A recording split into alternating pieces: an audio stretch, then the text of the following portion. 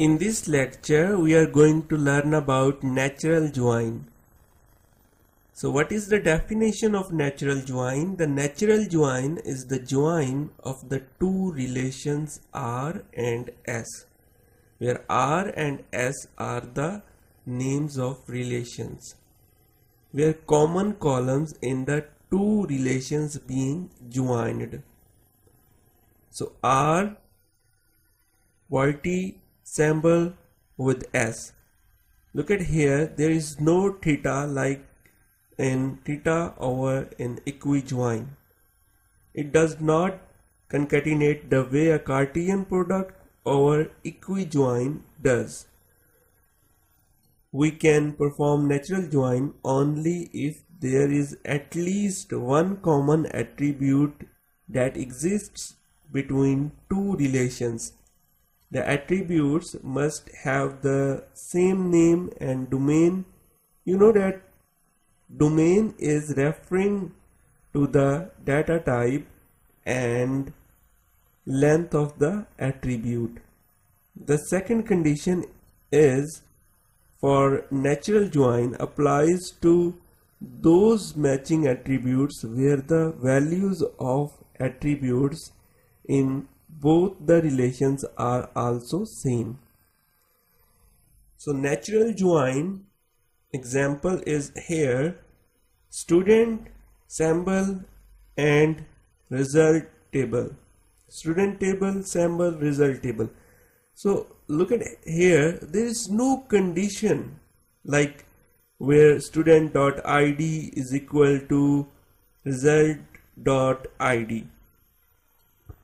So the condition is that only the same column name in both table.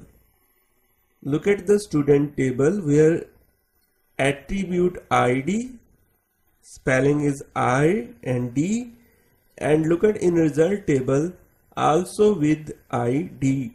So these are the two attributes which are the same in both tables.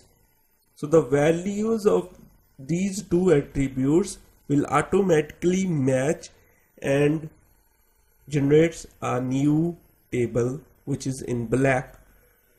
So ID here in blue and ID in green. So 1 is equal to 1, so record is matched. So it means that 1 Fahim and student marks are 100, and 2 Hira Shafiq student marks here 80, and 3 there is no record in result table for 3 student for with ID 3. So now we are going toward implementation section. Open the database test data and go to the result table. Then click on structure and change the structure of the result table. Click here change and change the name with ID for satisfying the condition of natural join.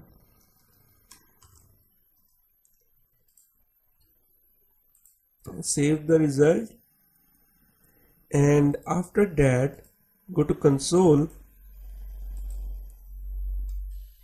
Select ID, name, marks from student and use the keyword natural join. The table name is result. Execute the query and the result is here. Look at the query. We are not mentioning here that compare where student.id is equal to result.id. So in case of inner join on student.id is equal to result.id, the result will be same.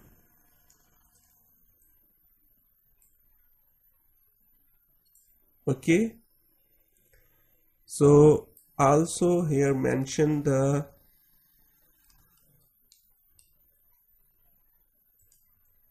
attribute type like from student id from student, because this is ambiguous attribute due to id is in both table.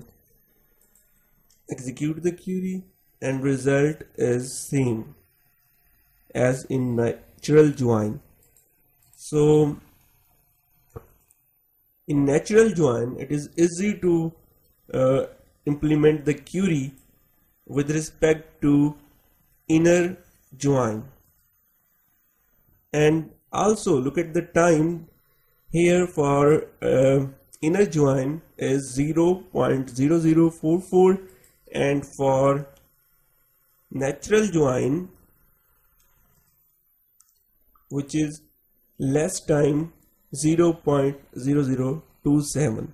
So thank you for watching this video.